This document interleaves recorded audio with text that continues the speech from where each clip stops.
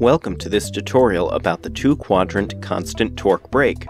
Included with the other dynamometer functions, the two-quadrant constant torque brake is the one you will probably use the most, and that's why this function deserved its own complete tutorial.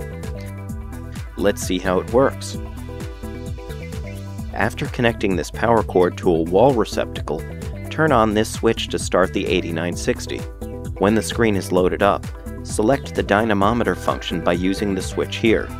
Once selected, cycle through the functions using the function button until two-quadrant constant torque brake appears here. Ranged from 0 to 3 Newton meters using the control knob, this function is basically a rotating brake used to study the behavior of a coupled machine under certain load conditions. For example, this function is perfect to draw the couple versus speed curve usually seen when describing a motor or generator. In this case, a DC motor is coupled to the 8960. Before going through a real demonstration, let's talk about the display. The most important point you have to remember is that the display of the 8960 always gives the parameters of the machine under test at the machine's drive shaft. This means that speed, torque, and power are actual values of the machine that is connected to the 8960, regardless of whether this machine is in motor or generator mode.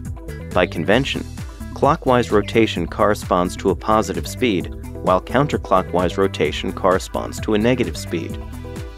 If the machine under test is a motor, power is positive, and torque always has the same sign as speed. However, if the machine under test is a generator, power is negative, and torque is always of the opposite sign of speed. Before starting the function, make sure the command knob is turned fully counterclockwise so the value flashing is equal to 0. Once done, start the function. Using a power supply, I also start the DC motor.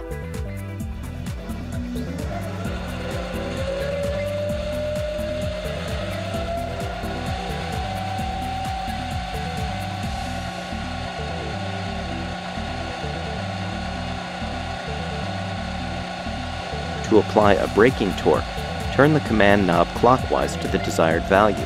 As you can see, the motor slows down the more I increase the braking torque. From there, various tests can be done using only this function.